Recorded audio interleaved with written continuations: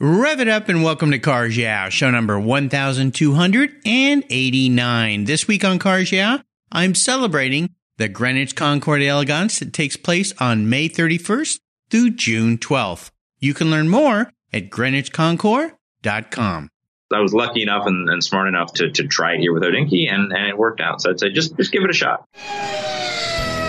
This is Cars Yeah, where you'll enjoy interviews with inspiring automotive enthusiasts. Mark Green is here to provide you with a fuel injection of automotive inspiration. So get in, sit down, buckle up, and get ready for a wild ride here on Cars Yeah.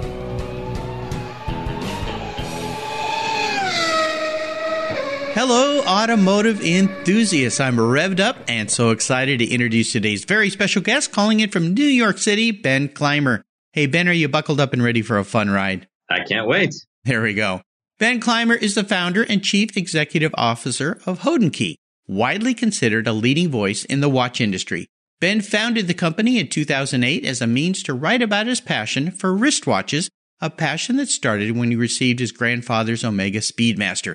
10 years later, Ben has grown HODINKEE into the foremost destination for all things in the world of horology, a robust media and retail platform that brings its readers and consumers the best wristwatch content and products in a way that is approachable, authentic, and honest. Ben is an avid photographer, watch collector, and a classic car enthusiast. He's been recognized as part of the Hype Beast 100, Dig-A-Day's Changemakers, and Crane's New York's 40 Under 40, while HODINKEE has been named as one of Time's 50 best websites and Fast Company's most innovative companies of the year. Wow. So Ben, I have told our listeners just a little bit about you before we jump into the questions.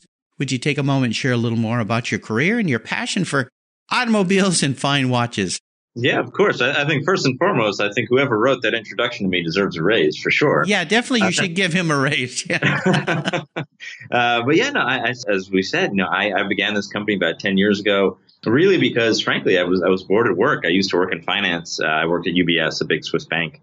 When I was growing up, I didn't really know what I wanted to do. I know that I wanted to be in business, whatever that meant. Mm-hmm. And so I went the traditional kind of white guy route of finance and consulting, at least in the Northeast. Ended up at a job that I just wasn't really too pleased with. And this was when the financial crisis hit in 2008.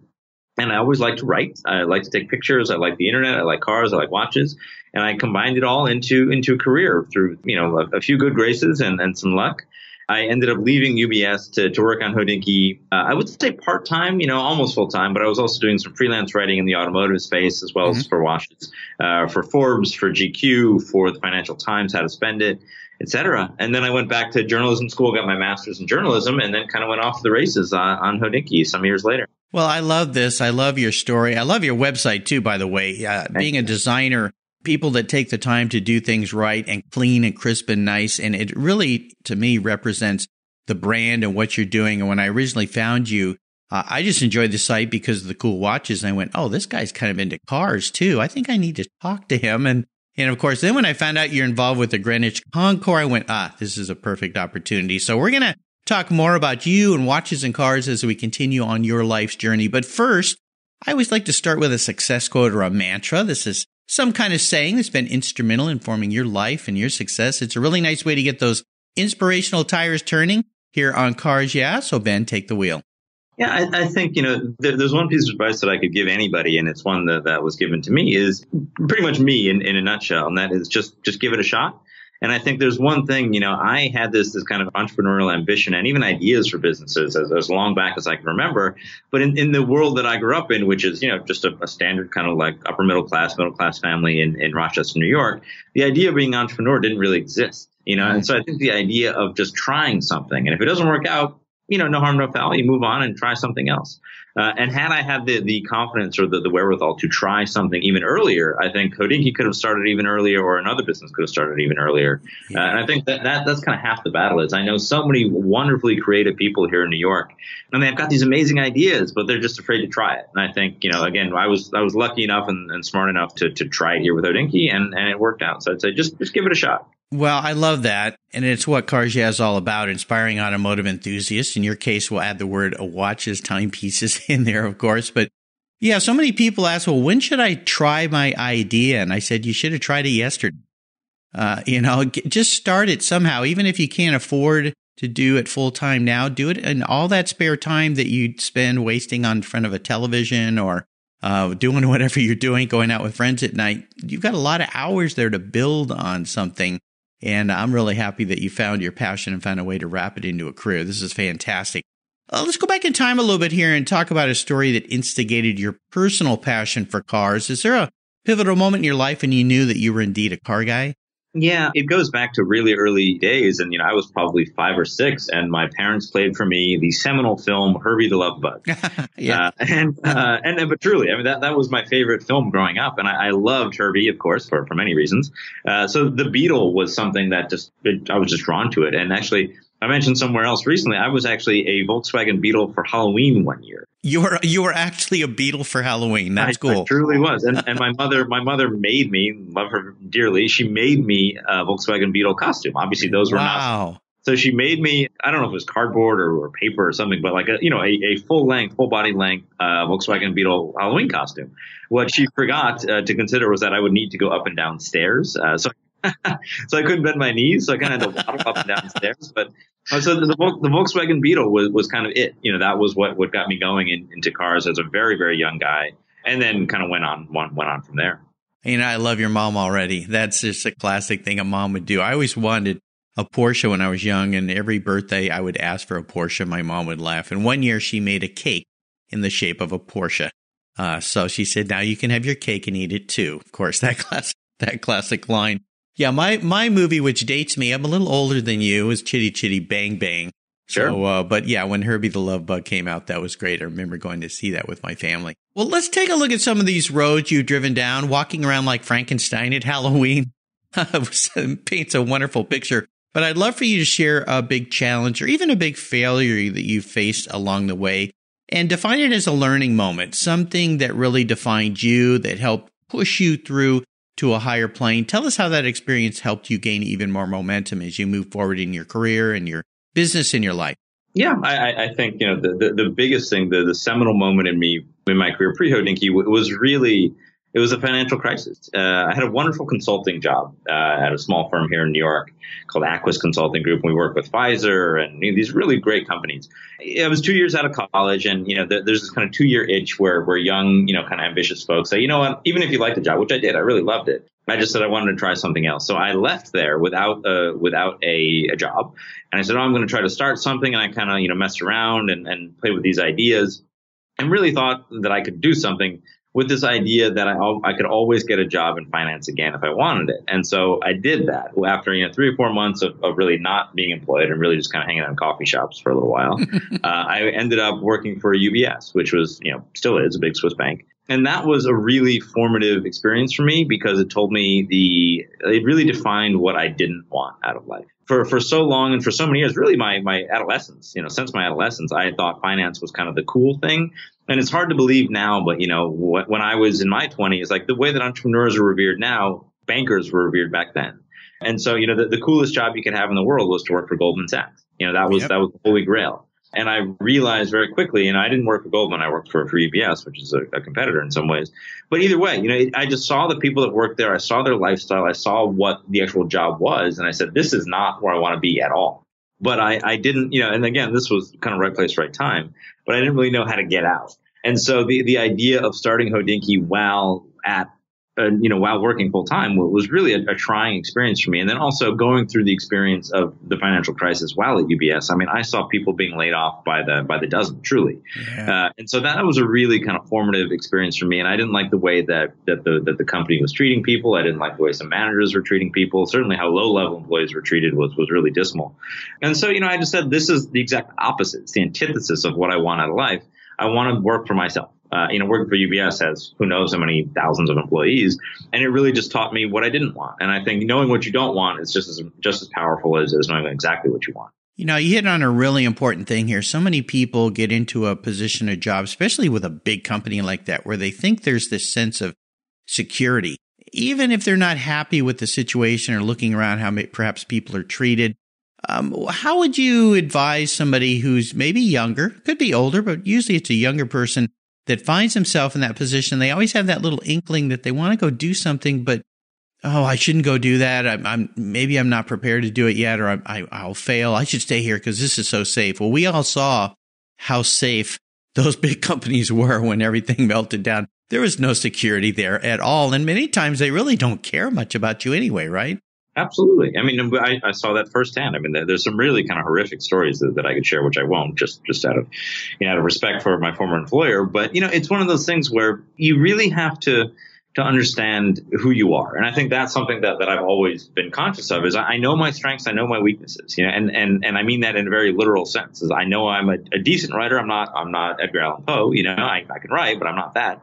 I know I'm a good photographer, but I'm not Ansel Adams. I know that I'm good at a few things and I'm great at certain other things. And then you also need to know what you're not good at, and so I think the idea of trying something, but being real with yourself is really important. And I said, hey, with HODINKEE, I know that I care about watches much more than all the other folks out there right now. This is what I love. And I truly did love it at the time. I still do.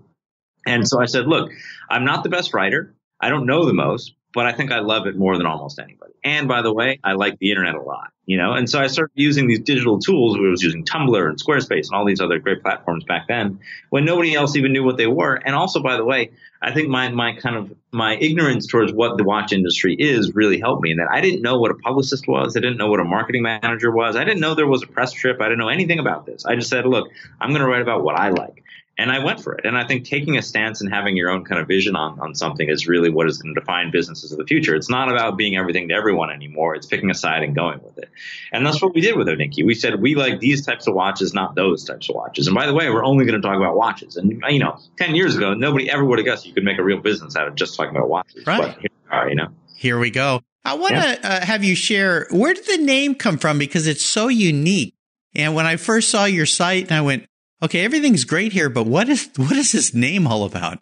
Yeah, that's a completely valid question. So, as I said, HODINKEE I never thought it was going to be a business. I thought it was for fun. I did it because I was bored at work. And I've done this in the past. Whenever I wanted to start a business, I would translate a meaningful word into, go into Babelfish or Google Translate and translate that word. And so HODINKEE with a Y on the end means wristwatch in Czech, of all things. And so I said, I'm going to Googleize it. I'm going to put a double vowel in there and go with it. But again, it's one of those things there's so many of these momentary, calls that you make every day, and none of them ever really turn out to mean anything.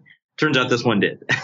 Yeah. And had I known that HODINKEE was going to be this giant company down the road, would I have given it more thought? Maybe. But, I have no regrets about it at all. And I think the name HODINKEE really says a lot about who we are, and that we are covering incredibly expensive, sometimes pretentious, or at least could be pretentious things.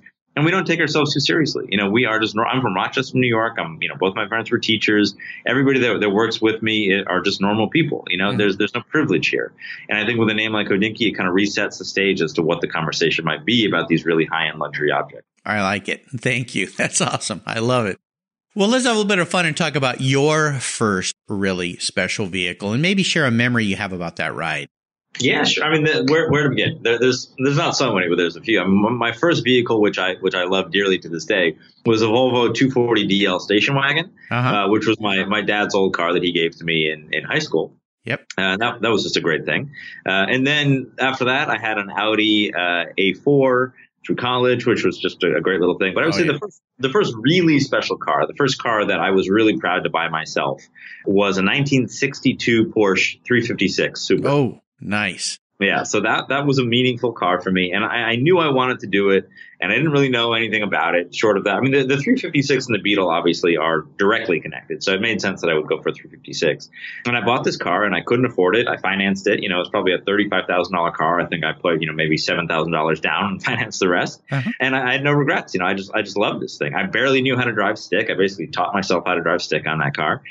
And it was just a really, really special moment for me to kind of say, hey, you made it. This is the life that you wanted to lead, and now you can do it with this car. And I love that car for sure. I love those cars. I have a TV show now, Cars Yeah TV, and the show that's coming on actually next week as we record this. So I'm about 5 weeks ahead of myself here, but is a trip I took to a guy shop in Long Beach, John Wilhoit.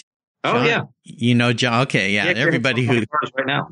Oh, okay. Yeah. He does some incredible cars. I've known him. I bought a car from him about 17 years ago and love the 356s. They've become quite pricey though, like some fine watches, right? They have, this will, I think, come up in a question later, but, I ended up selling the car for considerably more than I paid for, which was great. I didn't really do much to it. I kept it, I maintained it well, but just the ascension of the price was organic. Those cars have gotten really rather expensive. I still think they there's a lot of them out there, first of all, so I don't know if they'll ever get super, super high unless we're talking about Carreras or the early ones. But, I had a B, and I think the Bs and the Cs are wonderful cars. They really are. Yeah, well, it's kind of the end of that era before the 911s came in, so they'd gotten things about as good as they could get with that cars. But exactly. I've got a big smile on my face that you had one of those. How about seller's remorse? Is there a vehicle you wish you'd never let go? Well, the two cars that I mentioned, the Volvo 240DL, just because that was my childhood. That was my first car. I took my driver's test in it, several first romantic moments in it, just kind of like it was high school, it was your childhood. And Volvos I have so much, regard for them today, even the new product. And I wish I had kept that car. I don't know where it is anymore. It probably had 100,000 miles on it when I owned it. And that was over 20 years ago. Yep. So I wish I had that. And of course, even more than that in some way would be the Porsche. The green Porsche was such a great car. It was my first classic. I now have a handful of classics, and that is just a reliable, easy thing to drive. And, it never gave me any heartache at all. It just worked, not very fast, but you don't care. It's more fun than you'll have in newer cars going much, much faster. Yep. And so the green 356 would be a car that I wish I still had. No doubt, for sure. Well, I would love for you to share what has you excited and fired up about your business right now. HODINKEE, tell our listeners who haven't experienced your site what they can experience when they go there, and what has you so excited about it, and what are all the different kinds of things that you do and offer your customers, your viewers? Yeah, sure. So, HODIKEE is this weird combination. I shouldn't say weird. I should say wonderful combination of media and commerce, so content and commerce. We began as a media site, and I went to journalism school, and I really believe in the power of media. And we offer beautiful original photography, beautifully written word stories about high-end watches, so mechanical watches in many cases, sometimes quartz. We also do a wonderful video series on YouTube where we talk to very well-known collectors, ranging from John Mayer, the musician, to JJ Redick, the basketball player, to Mario Andretti, for example. We talk to these guys about their watch collections. And so those, it's called Talking Watches. That is probably our flagship digital product. And we do this for free. We just find these guys out there and say, hey, you like watches? Let's talk about it. So we do that similar to the style of this podcast. Yes. Where we just say, hey guys, tell me what your watch collection's like. And so that's been a great success. We do a print magazine, the HODINKEE magazine, which is really beautiful. Covers watches and cars for those interested. Mm-hmm. And then we have a podcast as well. And then the other thing that we do on the flip side of the business. So everything I've mentioned so far is media based. We have we have a commerce store. So basically we have a fully authorized retailer of over 11 high-end watch brands, including Tag Heuer and Zenith and some really wonderful brands like that. And you can buy them online, which, believe it or not, is a totally foreign concept. So most high-end watches today are sold through mom-and-pop stores in your local jewelry store, whatever. Mm-hmm. We are among the first, Mr. Porter being the other one, we are among the first authorized dealers to be allowed to sell watches online in the world. Wow. And so it's a pretty exciting place to be. And we said, hey, we can make this experience better. There are so many people that love watches out there. We've helped kind of build even more of them. And they just want their experience to be easy and fun. You can buy watches or straps or accessories or anything for the watch world related on the HODINKEE shop. That's shop.hodinkee.com. And you can pay with Apple Pay. And that means you can pay with your face, basically. And the item will be at your door the very next day if you buy a watch. We do free insured shipping. We do, really curated mixture of products. We do a lot of content around it. It's really a fun way to explore the watch world. And it's been an amazing thing to see. And I think in terms of what I'm most excited about is just to see that grow. And then this year, we're actually opening up our first permanent retail location. Oh, wow. So later this year, probably end of the year, if not early next year, we'll have 2 floors in Soho, all about watches and cars and cameras and cool stuff. So that's probably what I'm most excited about. This is absolutely thrilling, and I love the way this thing created itself. Not itself, because it was a lot of hard work, of course, but the fact that you started as putting free content out there for people, and it built credibility, I would assume, because for someone to spend a small fortune or a mid-size or large fortune on a watch, they need to have confidence of who they're buying for. And that's one of the scary things about buying watches online is like, well, am I really going to get the real thing? And who are these people? And you've already established all that. So I'm very excited Very proud of what you've built there. It's really fantastic. Thank you. It means a lot. And I think that that's exactly it is, this idea of buying expensive things online, you don't know who you're buying it from. Now you do. I mean, we are the name in watches for sure on the media side. Yes. And this wasn't something that came from us. It frankly came from our consumers. And they said, look, we trust you guys. We know you guys will do this right. We want to buy our watches from you. You're the experts. Why don't you do this in a way that other people can't? And so that's exactly what we've done. And so far, so good. Let me ask you this, because of my personal experience. I always loved watches. I've had some nice watches in my life. And, my father-in-law, we lost him about 8 years ago, and he had a Glycine Airman that he bought when he was serving in Vietnam. And it was a watch that my wife always remembers her dad shaking his wrist all the time. Sure. And when she was little, and she was like, one day she said, Dad, why are you always shaking your wrist? Is something wrong? And he goes, No, I'm winding my watch. Yeah. She's like, what? And she learned about automatic watches. Well, when we lost him, she took his watch and gave that watch to our son. And he was in college, I believe, at the time. And so he'd never had a watch. He just wasn't interested because he grew up where he had a smartphone that had a watch or a clock on it, timepiece on it, I guess you wouldn't call it a timepiece. But let me ask you this. With all of us carrying around these devices that have time on them, has the watch industry changed at all, or has it become more special to have something around your wrist that has meaning? Well, I think you just nailed it. I think, to answer the first question, yes, it has changed and it has gotten smaller. It has retracted. But the folks that we've lost and the kind of products that we've lost were never about the emotion anyway. They were utilitarian. They were there to literally act as a clock. They were there to tell you your time, which you can now see on the laptop that I'm looking at, or my iPhone to my left. And that was never what our website was about. Our website was about those special handcrafted things that will last for generations, like your father-in-law's watch, and that is the wonderful thing about these things is there's almost nothing, even a car, I dare to say, that can last as many generations as carefree as a watch. And by the way, you can put a watch and wear and have it with you every day of your life for your entire life. Yes. Not something you can do with a car, of course. And so the industry has changed completely, but I think for the better. So now we're kind of honoring these objects for what they are, which is kind of emotional talisman and emotional kind of keys that people can hold for multiple generations. So we're celebrating them instead of just using them, which is what watches were over the past 20. Well, for car guys and car gals, we love mechanical things. So watches are a perfect fit. I'm seeing that with, for instance, Sports Car Market magazine now has a little section, every magazine, about a collectible watch, something of historic nature. And of course, watches have great ties to the sporting world. You mentioned tag. When first year of my marriage, I've been married 35 years now. My wife bought me a tag that I could wear when I was surfing that had an expandable metal band to fit around my wetsuit so I could see it, so I could get home on time. I think that's why she really bought it for me. Sure.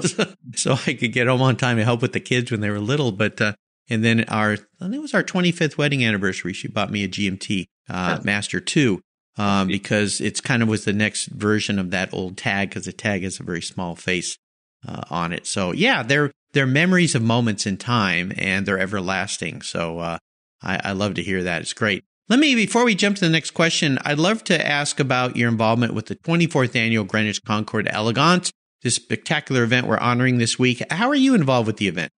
Yeah, so HODINKEE is a sponsor. The HODINKEE shop is a sponsor. So we'll have a booth set up there with lots of cool watches and neat things to look at. Watches, straps, accessories. You can see our magazine, et cetera. That'll be there. And then for the third year in a row, I'll be a participant. So I'll be showing a car there. Nice. I showed one last year and the year before. And, I live in New York City, so Greenwich is right up the road. I keep my cars in Bedford, New York, which is really right next door to Greenwich. It's a wonderful concours. And Mary and the guys over there do such a great job. And, New York is a special market, and that is New York. Yep. And there's really, you'd be surprised at what kind of comes out of the woodworks for the Greenwich show. It's not Pebble Beach, but I think that's a wonderful thing. And I think it's so much smaller and more intimate, but you see these really heavy hitter cars come out. And it's such a great show. So we're a proud supporter for the second year, and I'm a participant for them. Oh, fantastic. Well, I know they appreciate your support and being in their 24th year. And I had Mary Winterstrom on the show here, and her history and her parents-in-law's history with the show goes back so far. So I think it's fantastic. Well, Ben, up next is the last lap. Before we put the pedal to the metal, let's say thank you to today's Cars Yeah sponsors to make this show possible. Hey, fellow automotive enthusiasts, I'm a huge fan of Covercraft. I've protected my vehicles with their products since 1975. That's right, all the way back to my high school days. Want to keep your vehicle's exterior and interior looking new? It's easy with a Covercraft car cover. A car cover is the best way to keep your vehicle looking great for years to come. Car covers protect your paint from fallout, birds, dust, rain, insects, and pollen. It's a fast, easy, and inexpensive way to keep your vehicle looking new. I use my Covercraft car covers every single day. Right now, you can get 10% off all Covercraft custom car covers or their ready-fit car covers. Plus, they offer you over 15 quality fabrics to choose from. Their spring sale is from April 15th through June 16th, 2019. Order direct at covercraft.com and tell them Mark at Cars Yeah sent you. Covercraft is the right choice. Learn more today at covercraft.com. That's covercraft.com. Are you looking for a way to get your products or services into the ears of thousands of automotive enthusiasts around the globe? I can help. This is Mark Green here at Cars Yeah, and I'd be honored to be an influencer and ambassador for your brand in a unique and personal way. 5 days a week, thousands of subscribers and listeners enjoy the Cars Yeah podcast and website. Contact me today and I'll show you how at mark@carsyeah.com or connect with me through the Cars Yeah website at carsyeah.com. Hey, Mark Green here from the Cars Yeah podcast. Did you know you can now see me on the Cars Yeah TV show? That's right. Cars Yeah is now on MAV TV. I visit some of the past Cars Yeah guests and take you along for the ride. Go to mavtv.com to learn more where you can enjoy Cars Yeah TV. MAV TV is also available on DirecTV, Fubo TV, Fios by Verizon, or you can stream it through mavtv.com online. And they said I only had a face for podcasting.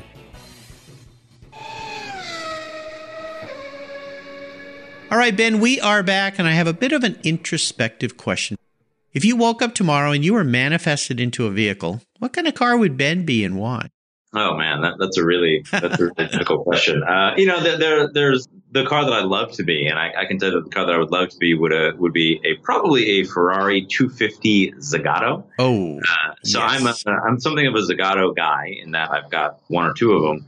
And I just think there's something so romantic and so kind of like beautiful and kind of like lustful about a Zagato body car. And then, of course, Ferrari is Ferrari. So, the idea of taking, a 12-cylinder, kind of Colombo Ferrari and giving it to Zagato is such a special thing. There's so few of them out there. They're so beautiful. The car right below that or right next to that would be, of course, the Aston Martin DB4 Zagato. Oh, yeah. Which, we're talking about $10 to $20 million cars here. At least, yeah. At least, exactly. But these are such special things. And the way that they're made is so different than the way that even Aston Martins or Ferraris are made today.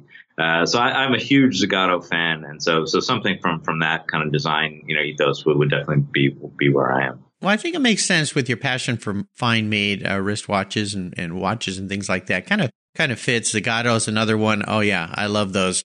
Some incredible designs came out of that studio, for sure. Ah, nice. Well, Ben, we are entering the last lap. I'm going to fire off a series of questions and ask you to give our listeners some very quick blips of the Zagato throttle. So here we go. What's the best automotive advice you've ever received? Find a good mechanic. Yes, especially with an old car and with an old wristwatch. Find a good jeweler who can take good care. Yeah, of that watch for sure. Would you share one of your personal habits you believe has contributed to your many successes over the years? Yeah, I think often assuming that I'm wrong. And I think listening to other people has been one of my greatest strengths, my greatest assets, is that even when I was young and starting out HODINKEE, the first thing I would say when I would meet somebody new in the watch world, say, I would love to know what you know. I don't know anything yet. I want to kind of take it all in. And then, of course, I make my own decisions based on the information that I'm gathering. But I think assuming that you know more than everybody else is a quick way to kind of not make it. Well, yeah, and you become a little bit of an annoyance to other people, too, when you're so uppity, right? Yeah. But, it reminds me of Stephen Covey's book, The 7 Habits of Highly Effective People. My favorite habit is the 5th habit, and that is first listen to understand before speaking to be understood. So, exactly. Very well done. Now, how about a resource? There are so many. Of course, your site, HODINKEE, is an incredible resource for fine watches. Is there another resource you'd like to share with our listeners today?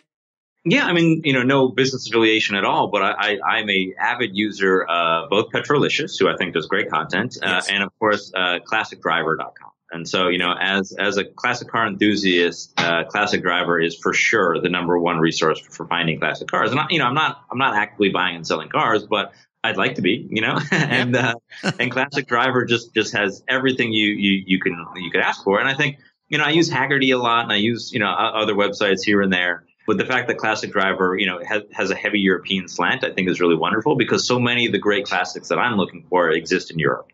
Yes. And so I've never bought a car off of there, but I have found cars that I would like to buy off there, definitely. Oh, yeah. So, big fan of Classic Driver for sure. Me as well. Now, if I could wave my magic wand and arrange for you to sit down and have a drink with anyone in the automotive industry, living or deceased, who would that be?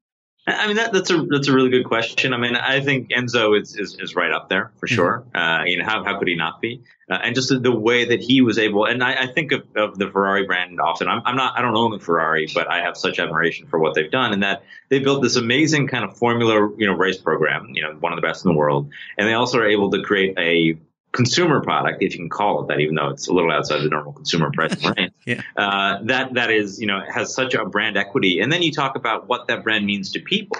And it's a little bit like Rolex in some ways, where it's like, when you think of sports car, if you don't think of Porsche, you think of Ferrari.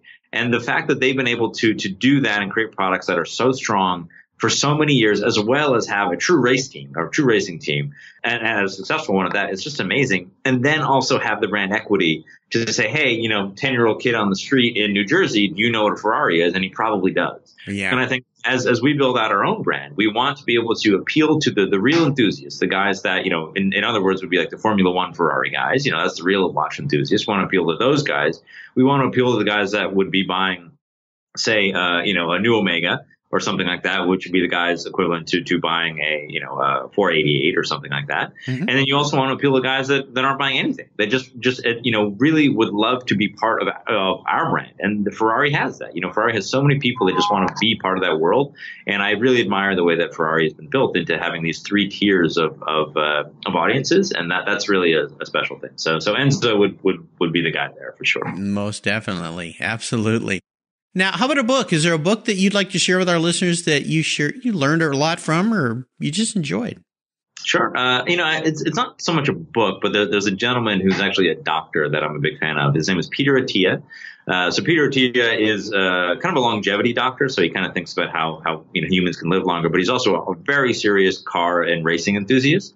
And he's just a wonderful guy. He's got a great podcast, big Art and Senna fan. And his kind of learnings and his teachings have been something that have been really helpful to me just in terms of maintaining health.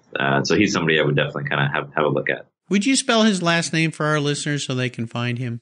Yep. So his name is Dr. Peter Attia, Attia.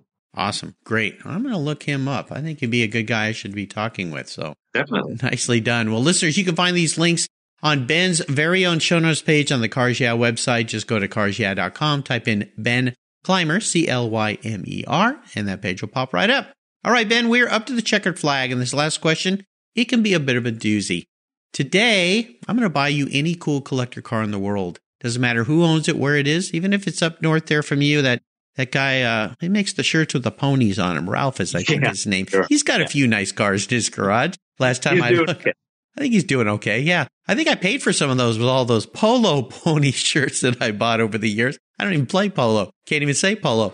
But today I'm going to buy you a very cool car. But there's a couple rules to this game. One is you can't sell it to buy a bunch of other watches or cars with. That little trick's off the table. So if you pick the GTO Ferrari, you got to hang on to it. Wouldn't be a bad deal. You have to drive it. No garage queens allowed here. But I have a feeling you're a guy that likes to use the things that he has. They don't just sit in boxes and collect dust. And here's the kicker. It's the only collector car you can park in your garage. So choose wisely, my friend. Interesting. I think it would. There's a very specific Alfa Romeo Giulia Sprint Speciale that was owned by a guy named Briggs Cunningham. So you might know who Briggs is. He was yeah, exactly. So Briggs had, and it's not really a well-known car. I love Alfa Romeo. I have two of them now. The Sprint Speciale is such a crazy-looking car. Those engines are so reliable. So it would be the Sprint Speciale owned by Briggs Cunningham, because I love the connection he was a big watch guy as well. I love the connection to the Northeast. He was right up the road here in Connecticut. I love the connection to watches and to cars and what he kind of represented.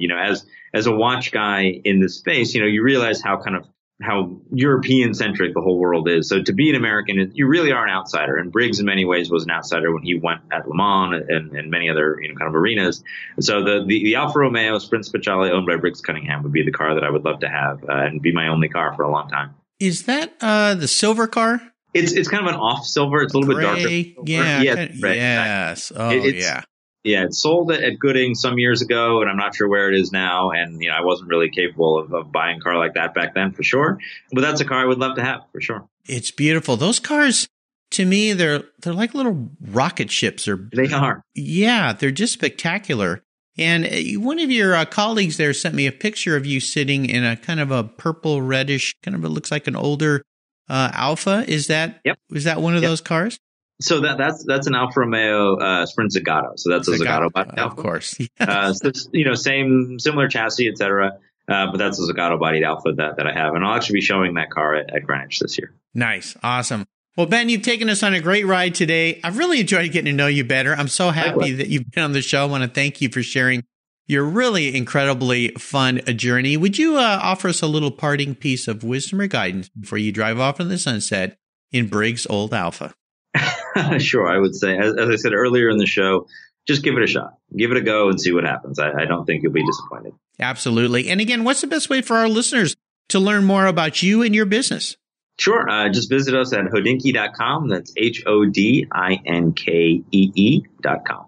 I would encourage you listeners to follow what Ben is doing. You can subscribe and he sends you, these are the emails you want to get. They're just beautifully done. They're fantastic. And the great thing about HODINKEE and what Ben and his team are doing is you can learn so much. I've caught myself spending probably way too much time reading your articles when I should be working and recording shows, but I learn every time you send me something, and I love the relationship also with like when you had Mario on your show and share. So I would encourage you listeners to go there, subscribe, so it just automatically comes to your inbox. I think you're going to really love what Ben has to share with you. And also you can learn more about the event he'll be at greenwichconcord.com. at greenwichconcord.com. And a shout out to Mary Winterstrom for connecting Ben with me today so that I could bring him to the Cars Yeah listeners. Ben, thanks for being so generous with your time, your expertise, and for sharing your many experiences with me and the Cars Yeah audience. Until you and I talk again, I'll see you at the Greenwich Concours d'Elegance. Thank you, sir. So much fun. You're welcome.